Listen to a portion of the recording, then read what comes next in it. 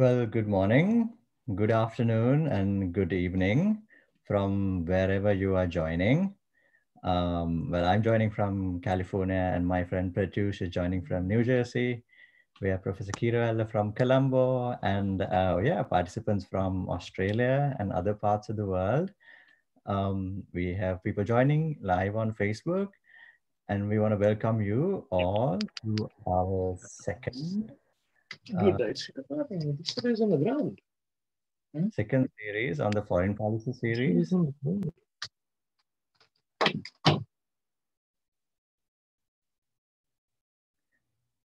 Yes, so welcome all to the second series of the foreign policy topic, which is organized by policy.lk, and we have a very timely topic today. What next for U.S. and South Asia choices?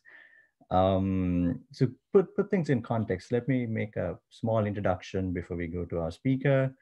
Um, as you are all aware, we just had a presidential election in the United States. And I think it's safe to say that the next administration after January 2021 will be a Biden-Harris administration. So President-elect Biden has come in. And when it comes to foreign policy, Democrats have a particular style of foreign policy as opposed to a Republican administration. There are different values historically that Democratic administration has tried to promote across the world. And many of us are wondering what it means for South Asia and what does it mean for Sri Lanka. To answer all your questions, we have with us an old colleague of mine. He's a former journalist and a concerned South Asian. He's a colleague of mine from Washington, D.C. when we met during our masters in D.C. So without keeping you any longer, welcome to the show, Pratyush. And thank you for accepting our humble invitation to join the show. Um, Let me just take you straight away to the deep end of the waters. So Pratyush, how do you think U.S. foreign policy will be different with a Biden administration in the future? Over to you. Yeah, so thank you for having me here, Tisra. I mean, it's a pleasure, it's an honor, and when Tisra approached, it is quite I mean, it's very topical right now to discuss what's happening with the Biden administration, and I really think that the major difference between Trump and Biden will be on policies related to multilateralism and climate change. I mean, these are the main areas where Trumpism failed, and Trump's decision to withdraw from the WHO or the UN Human Rights Commission, or even a threat to withdraw from NATO, the Paris Agreement. Now, some, if not all, are issues that the Biden administration has clearly indicated that they will change the US position on. So that is where it's likely to differ. But on other issues, and no one really, crystal ball gazing is a very dangerous activity, but there are issues where there's likely to be greater continuity between Trump and Biden. For example, on China. So Biden is unlikely to adopt a softer approach. Trump's foreign policy approach was definitely less delicate than those of his predecessors, but he kind of aggressively pursued the same agenda. Tisra, most of us would remember when President Obama foresaw the impact on American manufacturing, and you had the pivot to South Asia. And that was his attempt at doing what Trump did later. But Trump has been much less nuanced on this front, but his push has put the US ahead. And Biden is unlikely to change that. So, much more continuity on that front. And in fact, I think the two differ much less on other issues, such as counterterrorism. And there perhaps is a scope of bipartisan foreign policy when you're talking about that. From a rest of world perspective, Trump's, let's call it, reluctance or reticence to use military force has been, well, a relief of sorts for a lot of us, even compared to Obama years, other than punishing strikes in Syria, the killing of Iranian General Soleimani. And the United States has been much less interventionist under Trump than it has been in the past. And he has also avoided criticizing regimes on human rights records or internal policies, which has been good news for countries such as India, say for recently, who have not been questioned on the human rights records recently. So I think those are the broad areas where the Trump and the Biden administration will differ. Mhm. I'd say that kind of is a reflection within most of the Sri Lankan population, at least. Um, People think that a Trump administration might have been maybe good for Sri Lankan administrations when it comes to issues like human rights and whatnot. Um, so bring it home, Pratyush.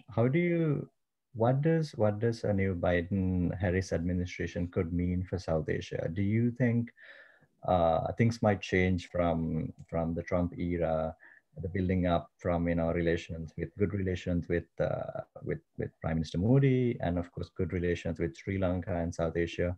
How do you think things could change for relations with Pakistan, with India, and with Sri Lanka and the Indian Ocean, with China looming and China also flexing its muscles in the Indian Ocean? So, you know, first up, I think another point, and just to close my first answer, is the fact that Biden is a much more seasoned international politician than I would go on a limb and say than any other American president in the past. Like, since 27 years, he's been in the Senate. He's been chairman of the Senate Foreign Relations Committee twice. In fact, I think in 2006, when India and the US signed their civil nuclear cooperation deal, he was he was the chairman of the Senate Foreign Relations Committee. So he definitely has the experience, and he understands the region, he understands the issues, he has personal relations with a lot of global leaders. So there is that he has going for him. He also has a well articulated vision of what he wants. We have seen it in articles in Foreign Affairs. He's put it up on his campaign website. So we hope, there's a lot more predictability with the Biden administration. And Mhm. we have that structure that what he's likely to expect from these countries going forward. Of course, of But course. I mean, my own, So, and of course, I want to emphasize that, nobody can predict the future. And in this time, yeah. we're just gone to Pratyush's head to tell you what you think. And of course, in Washington, D.C., and as like any other capital in the world, there's so many forces that are pulling you in one direction or the other direction. So we're just weighing, looking at pros and cons and where things might head at the end of the day. Will America be looking at national, like, self-interest or other values? Anyway, over to you. Yeah. So, I mean, you make a fair point. Like, it is hard. So, I think that the Biden administration, shorn of its rhetoric that it has raised on, there's been some concern in South Asia that Biden and even his running mate Kamala Harris, they raised issues of human rights and things that we have come to consider as internal policy matters, and something that the Trump administration was very hands off about. I think shorn of rhetoric, I'm not very, it's not an entirely convincing argument that they are going to make the volte first and talk to these countries and admonish them on, what seems to be their internal policy matters because of the influence of China in the region. And, look at Maldives, look at Sri Lanka, look at Nepal, look at Bangladesh. They do a lot more trade with China than, they do with any other part. So any other part of the world. And, they are the cusp, or they're sitting on the border of that line where a nudge is going to push them in one camp at the moment. So I'm not sure the US, as it tries to pivot to a new strategy in South Asia, is going to risk going out on a limb and so as to say scold countries and leaders on what seems to be questionable internal policies. So I would be surprised if they were less pragmatic than that and going ahead. We are unlikely to see much change on that front. In terms of their own understanding and how they view South Asia, their vision sort of revolves around these three pillars, which is strengthening democracies. And I really hope that in the past, when the US has spoken about strengthening democracies, they have really taken off the velvet glove. So, we hope it is not a revision back to a liberal interventionist agenda. And I don't think Biden comes from, that school of thought also. But so, I think engagement is going to continue the way it has. They understand the relevance of Pakistan, like you said. So, with the US pulling out from Afghanistan, Pakistan's primacy, Pakistan's role, And I think that relationship is going to deepen. I think both Biden and Harris understand the role of India. Maybe questionable internal decisions. You could hear some statements on that, but they're likely to continue with the relationship that Trump built, which was a very good relationship for both countries. India got to do what it wanted to do with the support of the US. And given the border tensions between India and China, I think India is shifting more clearly into the US camp. So I think that will continue. Countries like Bangladesh and Sri Lanka, which have voiced some sort of concern about they've faced charges from the US in the past about human rights violations. I don't think that is going to come back. A lot of these things will continue as they are because the Biden-Harris administration has these large priorities where they want to build international coalitions on issues such as climate change, move ahead with the world as it is. So they're going to leave things as they are in some areas, and in other areas, perhaps deepen cooperation. So, I think on the whole, it should be very good for South Asia. At the moment, I'm less inclined to believe people who say that, maybe it's a hark back to, a pre-Obama era or, Obama's first term, where you got a lot of dictation from Washington, D.C. about how we should do what we do. Tell us about domestic factors that's been going about in America. And Professor Kirawala and I were discussing a few minutes ago about how even though a Biden administration seems to have won the next will become the next administration, it seems like President Trump got a fair amount of votes, and it was a close election. Sometimes one could say it was a pretty close election. And on the one hand, the Trumpism camp has very different values. They have taken the United States out of the World Health Organization during the time of the pandemic. They've taken the United States out of the Paris Climate Change Accord. So very isolationist agenda away from global institutions. And I'd say there's probably a lot of debate whether global institutions are working anymore, whether the United Nations is an effective institution, whether the World Health Organization was effective in preventing or even solving the pandemic at all. Do you see there could be some domestic opposition, and especially given the fact that if the U.S. Senate, if the Republicans win majority in the U.S. Senate, that President Biden might have certain, obstacles in really getting America back with the world and connecting with global institutions? Yeah. You, so there, let me structure this answer in three parts. The first is about the internal politics. So if you believe Trump, the election isn't over, right? Let's see where this ends, according to him.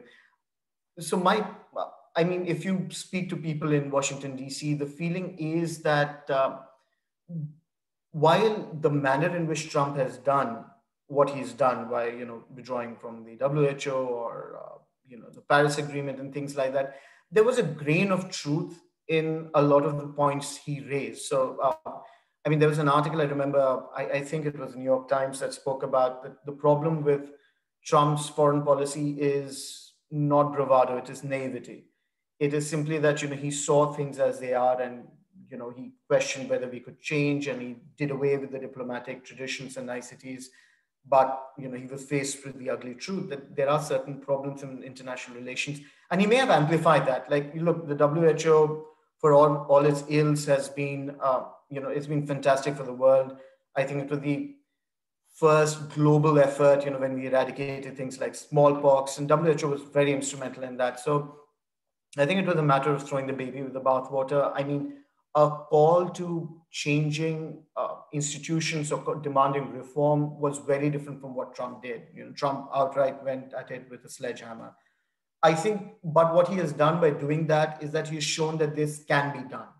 Like, there was a reluctance and there was sort of a complacency in the world, which people thought that, these institutions cannot be touched, nothing can happen, and, things are the way they are. So Trump did reveal that, what people thought about, maybe discussed in, drawing room conversations, is that, why are we paying for security to Germany? Why are we funding NATO? Or why are we funding poverty eradication programs? We have enough poor at home. So he sort of voiced these issues in a manner. And I think from where he's brought that discourse, it'll be hard to just cycle back. Some things are very obvious this year. I mean, some things like, because Biden has made it, has articulated this very clearly, is that, re-entering the Paris Accord or strengthening a global health organization are things that, this administration is going to look to do. And and Biden has called himself a president who's concerned about the environment. So I definitely see a move in that direction. And I think because joining the Paris Accord was an executive action, it didn't have to pass through. So I think those things are also achievable for Biden to do, and there's some sort of support. On other things, he may find it much harder. I think you can have bipartisan support on issues such as cyber terrorism, uh, or even the China policy will have bipartisan support within the US, because I think Biden is going to continue to push that. But on other issues, I think, and Biden is likely to continue with that in the initial few days. I don't think this election or this mandate has convinced anyone about where American public opinion stands on these issues.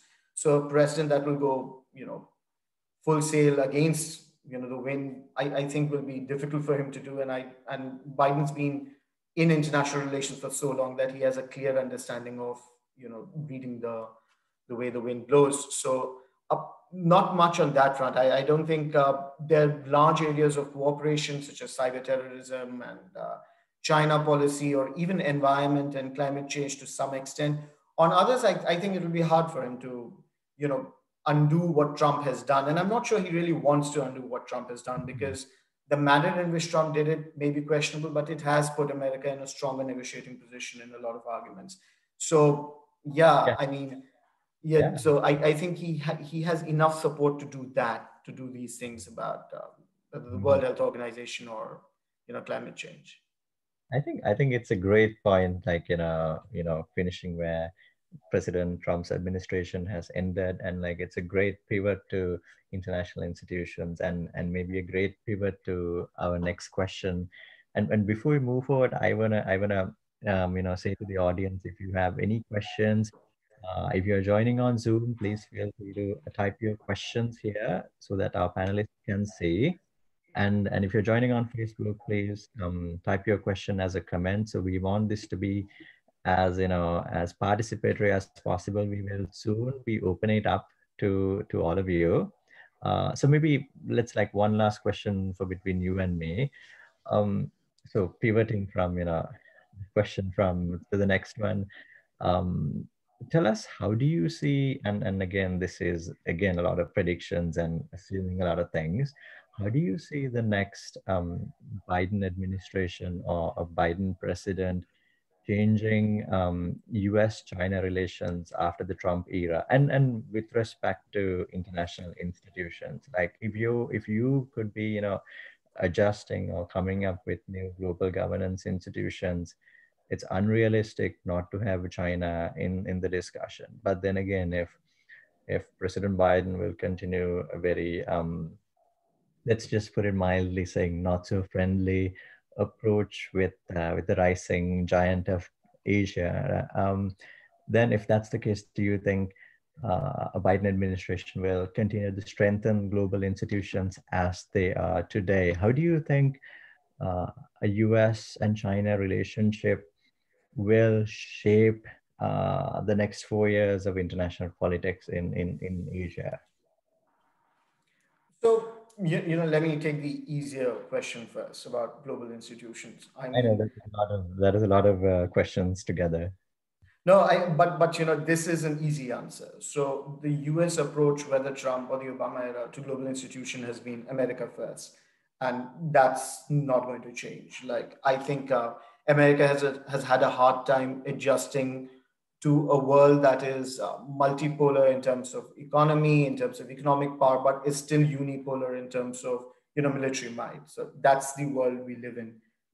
And I think America is unlikely to cede its leadership in most of these organizations, at least voluntarily. So a lot of pushback, even when it comes to the World Health Organization, has come because the leadership, voting rights has moved away from, America's sort of backyard, or American candidates. So that has been a thing. And I don't think, I mean, this is a much larger debate that's been ongoing, and where it stands today is, in the last 10 or 15 years, despite the rise of China, despite the rise of these, other powers in the world, aspirational powers, America is very reluctant to, cede authority, where it can, and it has been fighting tooth and nail. So I think even under Biden, I don't think this is going to change. You're not going to suddenly see cooperation.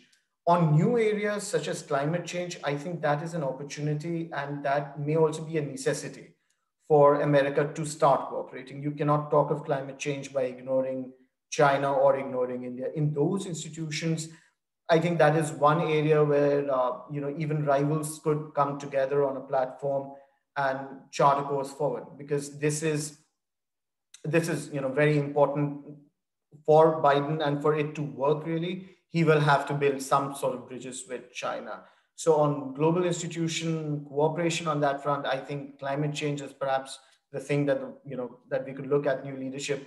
In existing institutions, it is a battle that America is unlikely to relent upon. So I think that will continue. About Okay. South Asia, China, and the US. So I think the US policy in South Asia is has to be premised on what China means to South Asia, and that is how the US is seeing South Asia at the moment. Um, so, in terms of the China-US relationship, there's been a lot of literature. I've been speaking to people uh, who could perhaps have a role in the new administration, and who are at least a part of the Obama era administration, and some who left, the Trump administration in between. And the general perception is Trump has done good on China from an American perspective, and that is not going to change even under Biden. I think Biden will find it really hard to backpedal America's position. I don't think they're really interested. The way the US sees it is, they're winning the war of perception. They're winning the war on many of these fronts. So cycling back on, or relentless pressure on China, is something that's going to continue. And I think Biden would be more than happy to do that. The way China plays in South Asia is the influence it really commands in countries such as Nepal or Bangladesh or even India. And you can see that geography really come into America's foreign policy with South Asia. The US also views countries in South Asia, vis-a-vis their context with China, and that that has come into the foreground much and much more in recent years, especially the way when India and the US closing up, or its relations with other countries in the region. So China is a core part of the US foreign policy. Biden is unlikely to change how the US has been dealing with China, is going to continue to maintain that pressure. The only hope we have is that it's going to be a lot more predictable. Under Trump, there was this element of unpredictability, that sort of kept the world on tenterhooks. With Biden coming in, him articulating this vision that I'm going to continue with pressure on China, but the way I'm going to do this is through a broad coalition of countries, through transparency. And if you take him on his word, then hopefully there'll be a lot more transparency and predictability in US-China relations, which will be good for South Asia as well. Mhm. I think at this point, even China could be welcoming more transparency and more consistency in U.S. foreign policy in the next few years. So maybe without waiting any longer, why don't we open this up to our panel and anybody else listening? Do we have any immediate comments from panel? Maybe Professor Kiravella, would you like to? Yes, Professor Kiravella. Yes. Yeah. Can you hear me? Professor Kiravella was the Deputy Chief of Mission in Washington, D.C., the Sri Lankan Embassy. So we're grateful to have you, Professor. I'd like you to introduce me, not, as my university position. Yes. Okay. When we talk of US South Asian policy, first question comes to my mind is that whether United States has a South Asian policy. Whether they have the bilateral relations with South Asian countries. That does not mean the South Asian policy. They always, in order to explain this question, they look at South Asian issues from the lens of now Indian Ocean strategic. The attitude, the policy towards the Indian Ocean. The South Asian policy is not Indian policy. South Asia is not India.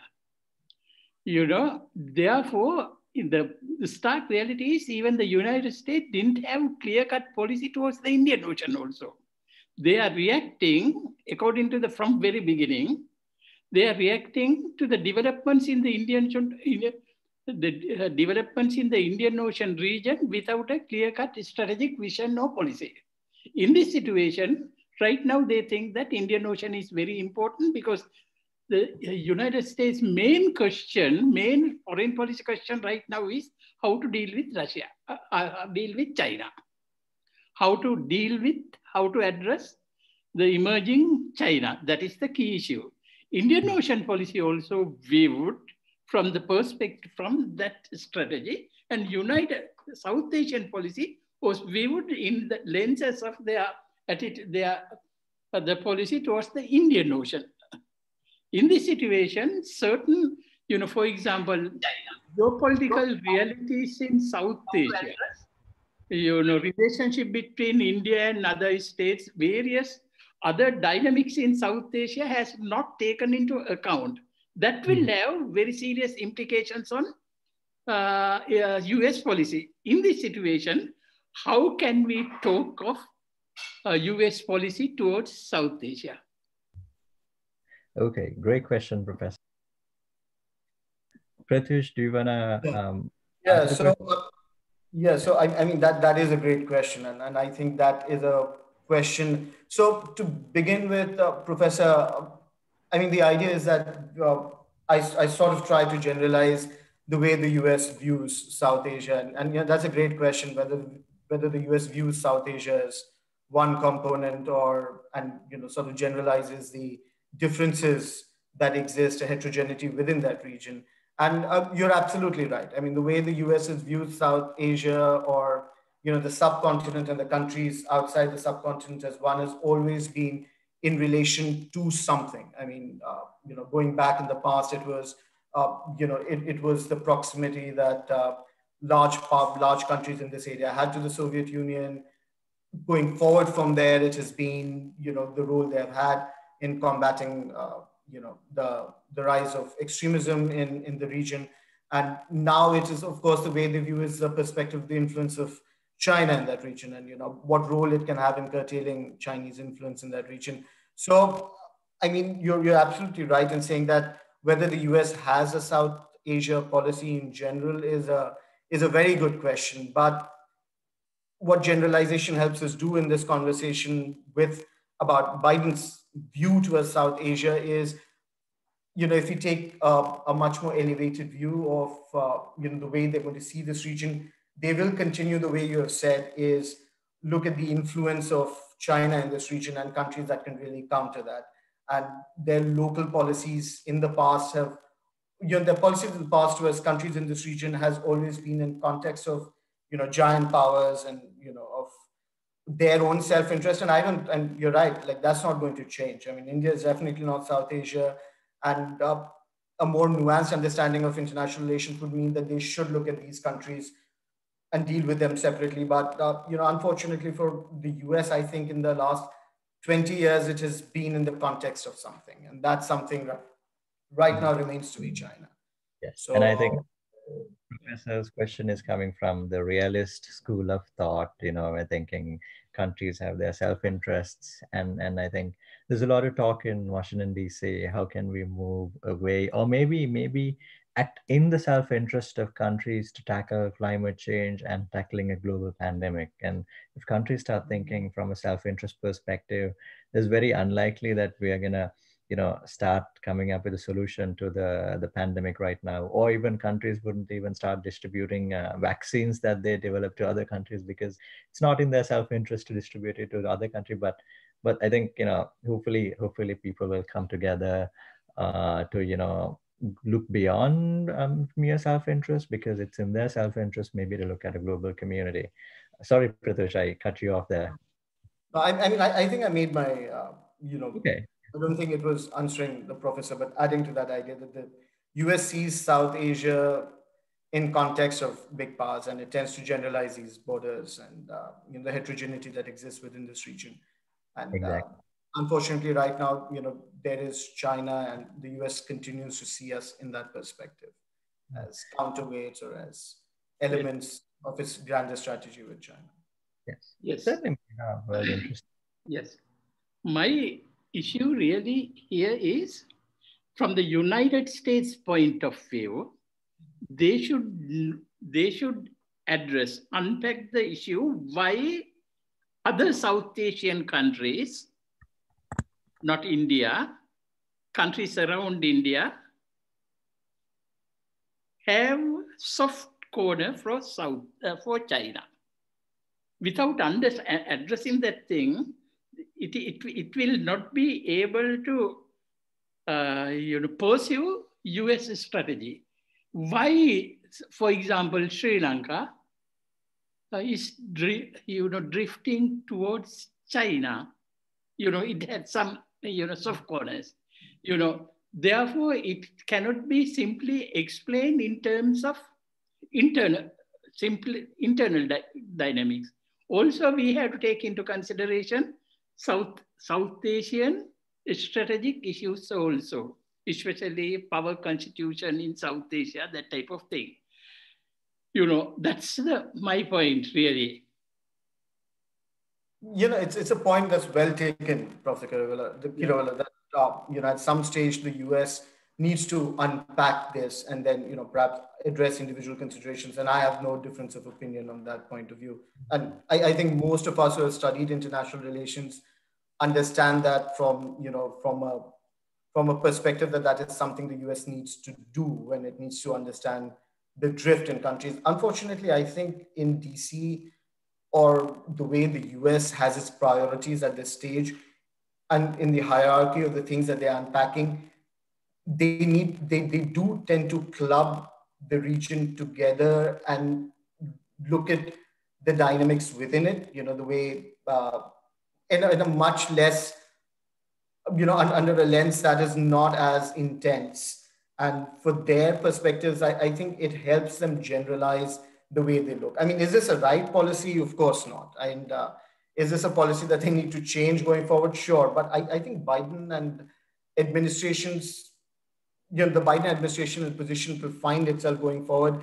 I think just for the while, they're going to continue with, these broad generalizations and, individually deepening relations with countries, understanding the power dynamics between them, and addressing this question of a drift towards China. But I think they see this in a perspective of a lot more immediacy, that, they break it down into cross constituents of economic interests, or, and like you pointed out, internal dynamics more than, a longer cultural sort of affinity, or, a sense in which these countries find themselves more comfortable dealing with China than with the US. And that's absolutely true. But I don't think you'll find your answer in the Biden administration, at least at the moment.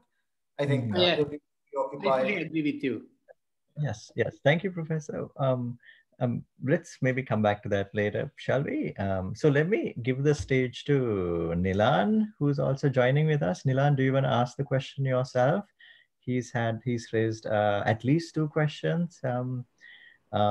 Maybe good questions. Hi, that was just one question. That was just one question on the Facebook group. I just had a small question because I was following this very interesting discussion. So it was for Mr. Dubey. So Mr. Dubey seemed to say that he wasn't sure whether Biden came from an interventionist school of thought, or that it was maybe a little unlikely that he came from an interventionist school of thought. But when I look at his record, he seems to be very much the personification of the Washington interventionist school of thought. He was in favor of the Iraq war. He tried very hard to then shift the base of operations to the Afghan-Pakistan border. He was even in favor of intervention in places like Sudan. In the 80s, when he was championing himself as the kind of hero of the war on drugs. He was critical of Ronald Reagan for not being interventionist enough. And even very recently, he's made so many statements that justify that. So given his track record, is it not obvious that for 45 years he's been essentially the personification of Washington's interventionist school of thought? Mm-hmm. I mean, Well, thank you for that. Let me just say, I mean, we are all mortals here trying to understand what's going to happen. So we want to make this as a debate and a discussion as much as possible, and nobody has the answers. So over to you, Pratyush. Just a question. That's it. I'm going now. Actually, I mean, I really like that question because Nilan touches points that most people, if you read newspapers, you know about Biden. I mean, none of this is a surprise. In '92, in the early '90s, he was against intervention to oust. He was against Operation Desert Storm, but then in 2003, he was full gung-ho about invading Iraq. In fact, in 2006, I think he wrote he co-authored a much criticized op-ed about dividing Iraq up into Shiite Kurdish regions. I mean, he's had that edge. He comes from that time, sure. But what I meant about interventionism is, I don't think the Biden administration is going to go back to a liberal interventionist agenda that existed in sort of the first part of the first Obama administration. And the reason is that the world has changed, and the world has seen, and the US itself has seen something that, and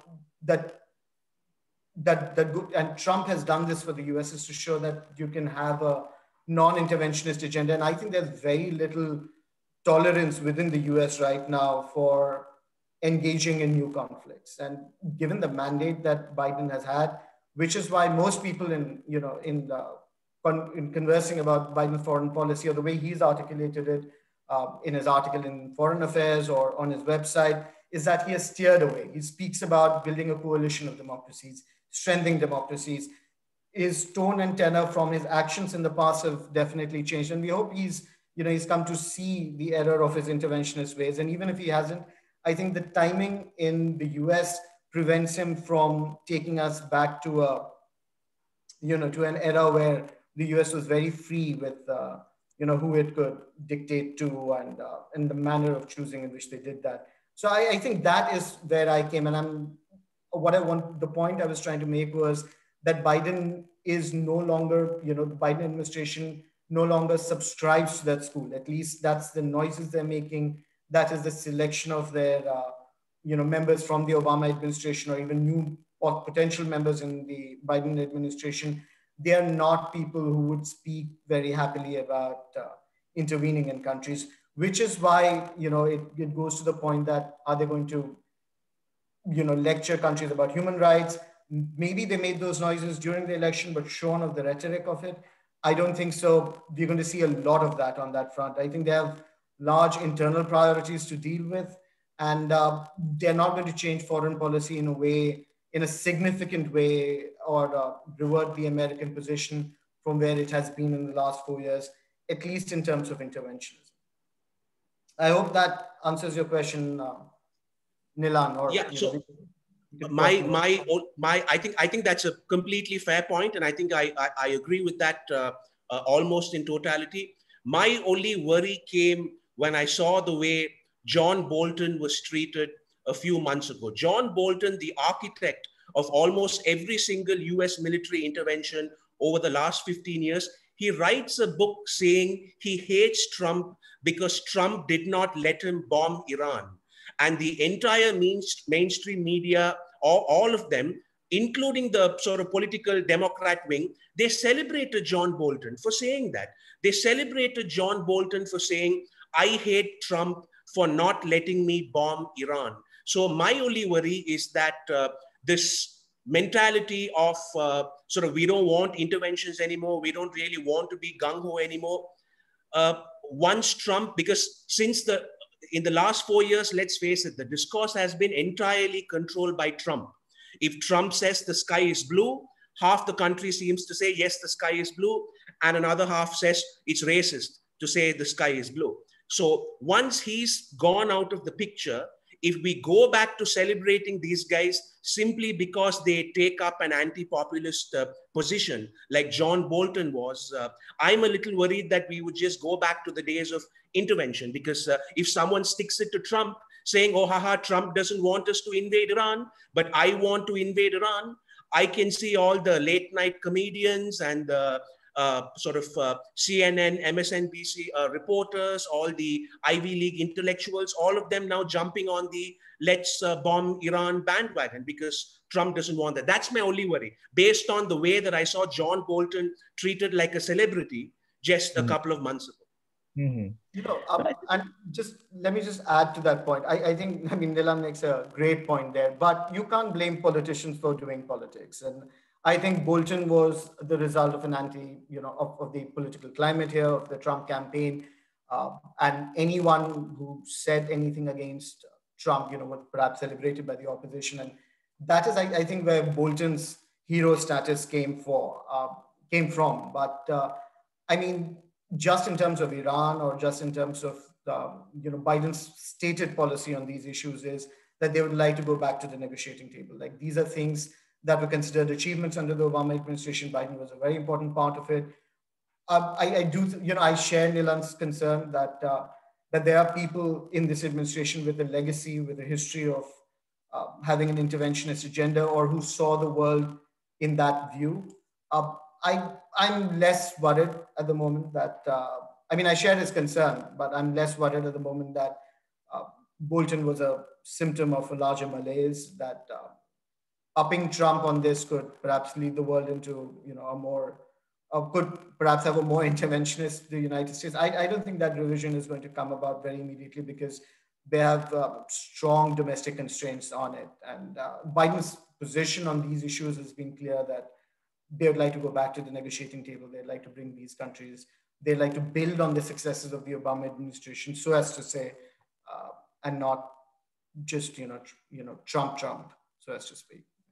I think this comes back from, during the last days of the Obama administration, as we have the chat yesterday, how President Obama had also, moved focus away from Middle East and other areas to Asia. Like, Obama's pivot to Asia was one of those policies. And I think there's an awakening in maybe Washington, D.C., and don't quote me on this. I think that America needs to tackle head on the big challenge that America will face, which is the rise of China, as opposed to spending political capital and military expenses in rest of the world. And I think maybe that's like a sane awakening, which is maybe a positive or could be a negative development. So there's another question from Dakshita, and this is a very specific question he's asking. And I don't know, like, maybe anyone on the panel could, take up this question. He's asking, would a Biden-Harris administration, what would it mean? Will there be no global gag rule? And I just Google global gag rule just to be sure that I don't. So a global gag rule is, I think, when U.S. Healthcare assistance goes to developing countries within global institutions. Maybe a global gag rule is a rule saying that countries with legal abortion policies will not receive assistance or will get less assistance. Do you want to make a comment on that, Pratyush? This was sort of a worrying trend, within the Trump administration, that they chose to impose something like this, but without a value judgment, I do think that the Biden-Harris administration, again, don't quote me on this, I'm not entirely sure when, but I think they have been asked this question in press conferences, and they're very clear about this, that is a policy of the US that we're going to, obviously revert, because that's our political stand is, doesn't merge with what the Trumpian view was on this. And I think you're going to see a difference between the two administrations on this front, or at least one hopes, and a reversion back to the normal, rather than this, Trump as an aberration on this front. Yes, hopefully. I think this goes back to, again, the domestic values question. Foreign policy starts with domestic values, and obviously Democrats are big proponents of Planned Parenthood, women's choice to choose And let me just suggest, if our panel and attendees have any questions, just type it up as a comment. Um, so maybe we can go on to the comment about, the question about China. And let me just slowly give you this ball, the same question that was asked by Ambassador Shivashankar Menon, maybe like a few months ago. And somebody asked him, we often hear that the Chinese are great strategists, coming from the art of war for Sun Tzu, a lot of, great strategists. But do you see a grand strategy, a great strategy for Chinese actions, China's foreign policy with, China's immediate neighbors, or maybe in South China Sea, or maybe with, recent conflicts on the Indian border? Do you see a grand strategy, or is it just, domestic factors and local politics? Over to you. Um, so, so I mean that is a great question, and in fact, I think that can be a topic of an entirely different conversation altogether. But in a nutshell, and Tisha, you would know this. I think the obsession with sort of a Chinese grand strategy is a lot more prominent in Western academia than it's in any other part of the world. Like I think you could go into a bookstore in DC, and the number of books on grand strategy, so as to say, and the detail with which the American academic enterprise studies and examines this question is much more an American concern. I mean, if China has a grand strategy, it has so because of its governance structure, lends itself to longer term thinking. It has the flexibility and the ability to plan longer term and implement those plans longer term. Uh, Insofar, if that is what grand strategy refers to, that they have a vision of the world and they can work towards it, I think that should apply to most countries around in the world. If you don't have a grand strategy, you should have one to sort of secure your place in the world. I don't think it is unique to China, though. I mean, outside that, I don't think there's strategists inside China who burn the midnight candle and watch the light go out of it as they worry about U.S. grand strategy in the region. I think China has constraints, and I agree with Ambassador Shivashankar Menon on this. Is that China has real constraints, domestic political constraints, like any other country. I mean, the Chinese are as politically aware as any other nation in the world.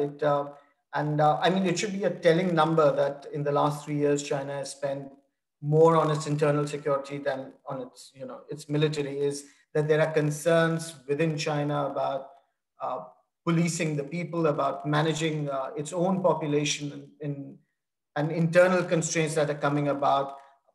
So to view Chinese grand strategy as something esoteric or something that is a vision of the world that is only ruled and commanded by China, I think I mean, it's being a little premature, and it's a very black and white understanding of the world. Is that you have an American vision and you have a Chinese vision, and there's nothing in between. I think most people in South Asia understand, and we view the Chinese strategy, so as to say, very differently. Like, we see cooperation where there is scope of it. We see foreign policy happening in sectors and in pieces, where you can have a conversation about one issue while, you can be, if you don't want, will not cooperate on any other issue. So I think my belief is, and my understanding comes more from that, is that the Chinese grand strategy exists, but insofar as of most countries in the world. But I think the American obsession with the Chinese grand strategy is a little, is an American creation. And you don't often hear about this outside the borders of in North America. I'd say that's a very, very interesting observation. And might I add that, a lot of my colleagues in Sri Lanka think that, because there's more stability, or because China is an authoritarian regime, they can plan long term, maybe not just the 5-year plans, but maybe for the next 30 years, the 50 years. And what you're saying is that it might not be so, and maybe we might go to some of the theories that we academics in Washington DC have put out, the theory of fragmented authoritarianism, if I got it right, or fractured authoritarianism. That's an interesting way. Yeah, Nilan seems to be having a comment, so why don't we give the floor to Nilan? Yes, Nilan, over to you. Yeah, sorry. I just wanted to add a sort of one more point to why I think many of these Western scholars have this obsession with China having some kind of grand strategy, is because if you look at the way strategic studies is taught in most parts of the West, they are very ignorant about what happens outside of their own historical way of thinking about strategy. And the only example that most of them can cite is the Art of War by Sun Tzu. A small majority of them might know about the Arthashastra, right? A small majority of them might know Kautilya, but largely, if you, at least in my own experience, when I deal with students and scholars in security and strategy from the West, largely their only sort of claim to having an international mindset is Sun Tzu, right? And therefore, there seems to be this big myth that the Chinese are a very strategic people and that everything that they do is a giant game of chess and all that. They seem to forget that all of these heads of state of China all have their own personal projects. Mao had his own personal project, and now Xi has the Belt and Road Initiative as his kind of personal project, which are linked to their own legacy and how they see themselves being remembered by history and all that. And we kind of attribute all these things. I mean, and let's face it, like I was telling you the other day, a big reason why they still quote Sun Tzu is because they have no real contemporary military experience. They have no real modern military strategists who can lay down fundamental military strategic tenets for them. They simply don't have it, right? They're a country with many, many big toys that have not really been tested in practice, and sort of the way that even recently in the Panjong Valley, their confrontation with India, the way that the Indians were able to just sneak up and mine that entire slope, the Chinese didn't see it coming at all. And now, forever now, a 1962 repeat is now impossible because the Chinese did not have enough doctrinal common sense to anticipate India mining, placing landmines on that entire upward slope. So the way they thrashed India in 1962, it's far less likely to happen now, right? So this obsession with Chinese strategic thinking, I think, is very misplaced. Even this whole idea that the Belt and Road Initiative is some masterful chess game which conquers the entire world. And all, listen, once one of these countries says, oh, sorry, we can't pay you back, the game's over. What's China going to do? Invade one of those countries? That would let all the others know that this was China's game all along, right? China is playing a game of poker right now. And unfortunately, because geopolitics is not looked at objectively, a lot of scholars, I mean, I'm thankful that we're in a panel like this where we are all more or less objective and we can have this discussion, right? But I think we can all agree that academia in many parts of the world is now completely corrupted by a lack of objectivity, where people can't even see this. I mean, I don't want to hijack the discussion, right? But I just thought that was an interesting addition to what Mr. Dubey was saying about the American obsession with Chinese grand strategy. Yes, thank you, Nilan, for adding your comments. Maybe Pratyush might have a response, a comment. I mean, it's not really a response. I mean, again, this is going off topic here, but so I mean, my large part, the point about Chinese grand strategy is that it exists. It is because of their political structure that they can have one. Is it unique and different from others in the world? Only insofar as their ability to execute it is, as a concept, it is not entirely, it is not very different, and it's not very worrying, or it's not something that we haven't seen before. My concern is that at the same time, one wouldn't want to write it off. Like, the Chinese do have a grand strategy, and it's a strategy that seems to work insofar if it was meant to achieve, whatever goals they think that they're achieving, because they don't seem to have changed it in the past. Despite American pressure in the last 4 years, that strategy hasn't changed. So they may have a strategy. Want to not write it off.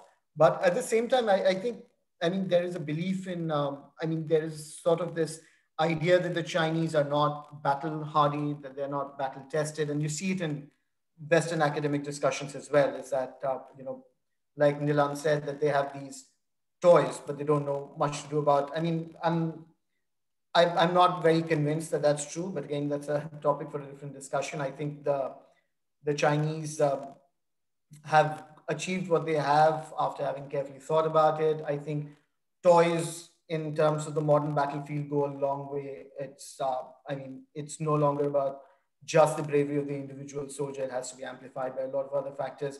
The Chinese are getting that right. And I mean, insofar as you see the evolution of Chinese grand strategy, I think it's moved way beyond Sun Tzu. I think Sun Tzu is a Western obsession with Chinese thinking, and you know, even in our discussions privately and with members of the strategic studies community in the West, we do know that you use it only as a sort of a headstone, and there's a lot more around the Chinese grand strategy and thinking that has evolved. They've borrowed from modern concepts from throughout the world. So I think, I mean, that Nilan and me, we may not be on the same page, but that's a discussion for a different day. To your question, I think both of us together have given a good comprehensive answer, is that the worry about Chinese grand strategy as an insidious thought process, or, you know, this giant dogma of conquering over the world is a bit of an American creation. It has roots and elements of truth in it, and we are seeing Chinese aggression, you know, eke out in other parts of the world. So, you know, some of these fears are being realized, but I think we're a long way off. And China is, I think we often make the mistake of looking upon China as a monolith, you know, where, you know, one button sets off this entire series of action. That's not true. It is the world's most populous country. Fragmented authoritarianism points to that idea that it's a way of administering such a large country with diverse opinion, with people who have their own thoughts. So I think that is sort of important to bear in mind, is to understand, take cognizance of the fact that there is a grand strategy, but not to be obsessed over it. Yeah, exactly. I think Professor Gamini has. Yes, Professor, over to you. Yeah, I think we have to understand the difference between grand strategy and global policy. Yeah. As a great power, emerging great power, China has its own global strategy. That does not mean they have a grand strategy. Other thing, in order to understand, the second point I want to make is that in order to understand Chinese, the policy, foreign policy, instead of paying attention to Chinese text, we have to pay attention to three dynamics that propel Chinese foreign policy. Without understanding these three dynamics, we will not be able to understand Chinese foreign policy. First is military dynamics, political dynamics, and economic dynamics. You know, emerging of new economic enterprises and their relationship with the new political dynamics and the military dynamics. You know, all these dynamics has all the inherent contradictions and weaknesses. That is, those are the really, on the one hand, provenance of foreign policy. At the same time, those three dynamics were the Achilles heel of Chinese foreign policy. Thank you. Thank you, Professor. Yes. Maybe final comments, Pratyush, do you want to bring the discussion home to South Asia and our Sri Lankan audience and finish off? Absolutely no issue with Professor Kirawala's point. He's absolutely right. You have to look at the political dynamics. And I think that's the point that we were making, is that you have to understand Chinese policy in context of, you know, what's happening domestically. And I think there's an awareness of that even in the West. It's, you know, China is no longer a black box that they don't understand. They do understand that. But I think the media narrative and the narrative that comes from the White House sometimes just juxtaposes it as, you know, us versus them. And that sort of simplifies and puts it up in these neat blocks of Chinese grand strategy. And again, it's a great point that Professor Kirawala makes, that is that we tend to confound these very technical international relations terms of strategy, grand strategy, and global policy. And it's easy to confuse the three because they sometimes sound the same, but it isn't. And that's not to say that China doesn't have a global policy. It does have a global policy. It also has a grand strategy, but don't conflate the two. And I think that's a great point, Professor Kirawala. So thank you for making that. Yeah, in the end, Tisra is just like 4 points and about where we stand today. It's bring it difficult. bring it home to South Asia for normal people. Yeah, so Being a it's journalist, why should the average Sri Lankan, the average Indian care about this? How it affects them. you know, we should care simply because America has an outsized role in our policies and in our politics, and it is the world's preeminent power, and we have to care. And if we care or we don't care, we are impacted by it. So, you should care because you are being impacted by it. One point is that this Biden administration is likely, and I hope it will be different from the legacy it comes from. The liberal interventionist agenda that Biden grew up, sort of formulated his worldview in, will face real domestic constraints in the US right now. So hopefully we are not harking back to a time where the pre-Trump era only in terms of a global interventionist agenda. Exactly. Second, the world faces common economic problems, common problems in terms of climate change. And I think it is vital that this administration sort of resumes American leadership position in that, because you cannot talk about climate change without China or without the US. So I think, we do need to care about this because South Asia is one of those areas that's being, we see climate change in our daily lives. It's not an academic topic for us. We have land that's going, we have landmass in Bangladesh going underwater. We have erratic patterns of farming now that farmers are facing real erratic environmental factors that are coming in. So for us, it's a reality. So again, hopefully this administration will go by what Biden has been saying. America will resume a position in climate change discussions, and that. The third point for South Asia is going forward, what do we expect between China and the US? There's been this nice dichotomy in Western media about a Cold War, and it sounds so nice because it gives us a point of reference to hark back to Soviet-American relations. And so now we see the Sino-American relations in the same context. I think looking a little bit beyond that, I think the relations between China and US needs to evolve. And I think Biden perhaps is in a good position right now, because what Trump has managed to do is give America the upper hand. And this can be debated whether how much benefit America is getting out of these ongoing conflict with China, but it seems like America definitely has a upper hand in terms of negotiation at the moment. And I think Biden is going to continue with it. There are areas where their cooperation will improve, and climate change being one of them, a global health emergency like this. I think this is the first time after the Second World War that a global health emergency has not seen American leadership. So, and it was like it or not like it, it was important. It helped coordinate a lot of resources for a lot of such global health campaigns. And I think it's important to get that back, going ahead when we know that the world faces these crises. And finally, I think South Asia in itself is to group it as one region and to ignore its internal dynamics and differences, and to talk about it as a general swath of just a landmass and geography, and to talk club countries in this region like that is a mistake. And I think, but I don't see the Biden administration rectifying that mistake anytime soon. And, I think that's a longer thing. I think South Asia has its own issues to resolve before the US gets to, have an opinion about this area. I think that's a great way to summarize our discussion, Pratyush. This has been a great lively discussion and debate, and thank you so much for accepting our invitation, Pratyush, and thank you for Professor Kirawala and Nila and everybody who participated and asked questions. This has been very lively. I hope we can hopefully have you again in our discussions, Pratyush and Professor Kirawala, in the future. And this is an evolving discussion, and maybe we might have a better sense of what's going to happen after January 20th, 2021, and what might go on. Until then, stay safe, and everyone stay safe inside. There's a big pandemic going on.